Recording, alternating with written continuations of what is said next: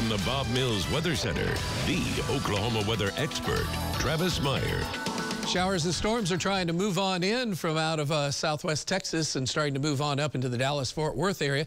That's the precursor of the system that is going to be coming on into our area late tonight. We do have a chance by morning of a few isolated thunderstorms that could have some hail with it.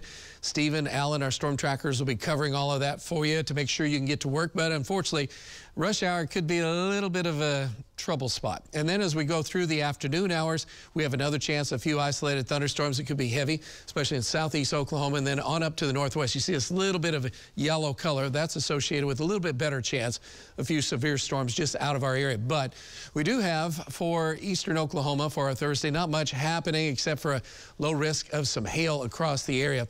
And so that's about it. Maybe some gusty winds with an isolated storm. Our biggest threat would be coming on Friday afternoon, primarily in the areas of southeastern Oklahoma. That's where the higher chances of some big-time hail.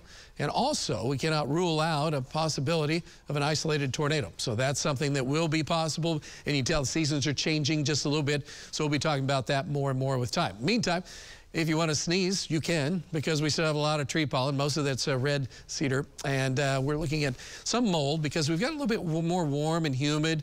And because of that, that also helps mold many times. And so we're at 59 degrees right now, which is not too bad. Our metro temperatures are in the 50s to around 60. 63 in Coweta is basically the warmest temperature. 54 in Pryor, 57 up at Skytook. Winds are generally light out of an east-southeast direction.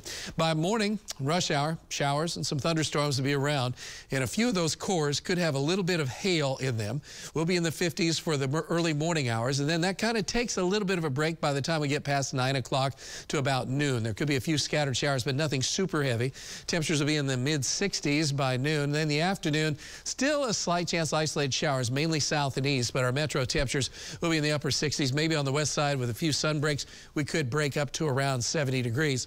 And it'll be nice for 6 o'clock as the sun is setting, and then on into 9 o'clock. But then there's another system coming in late for tomorrow night into early Friday morning that gives us a chance to storm. So our higher potential for rain will be about 5 o'clock, and that'll continue through rush hour and then drop off fairly dramatically by about 2 o'clock in the afternoon. So not much happening late tomorrow afternoon or tomorrow night in the metro.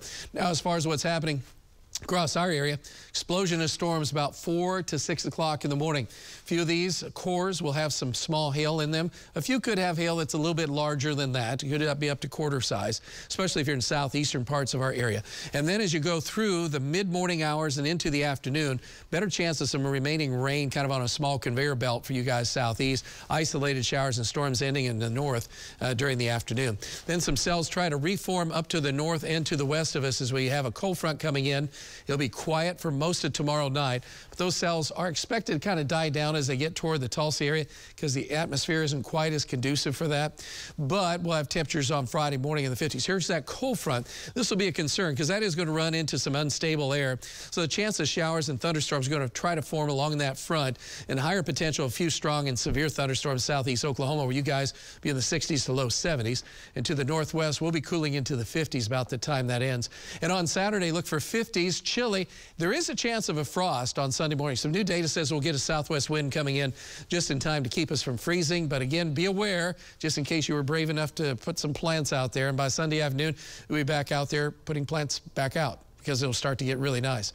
Odds of rain are the highest Thursday and Friday, but we're starting to see an increase Tuesday on into next week with another storm system will be coming in, so don't be surprised on that. And we'll continue to be relatively mild minus the weekend, but we do have a couple of cold shots that still could produce some freezing or near freezing temperatures right on through the end of March. All right, showers, storms likely 6, 7 to 8 o'clock in the morning. Allow yourself a little extra time, and don't forget Allen and Stephen in the morning. And then by noontime, still a few areas of lingering showers. The afternoon should quiet down. And then by the time we extend the forecast out, we're looking for chilly weather on Saturday because there'll be some gusty winds. Spring forward. Don't forget we lose 1 hour of sleep. And don't forget about the temperatures still in the springtime scenario for next week. But we do go back to storms. And some of those storms next week look like